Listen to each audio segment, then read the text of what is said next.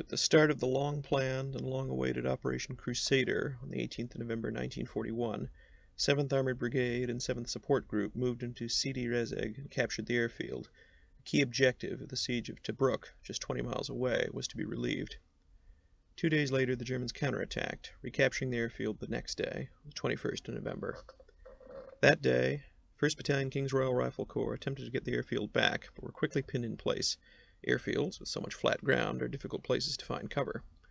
One company in particular took heavy casualties, including all but one of its officers, and was in disarray.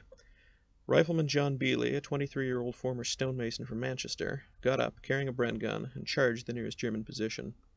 This enemy post had not only an anti-tank gun, but 2 machine guns. He ran 30 yards, used up a complete magazine from 20 yards away, and took out the German anti-tank gun.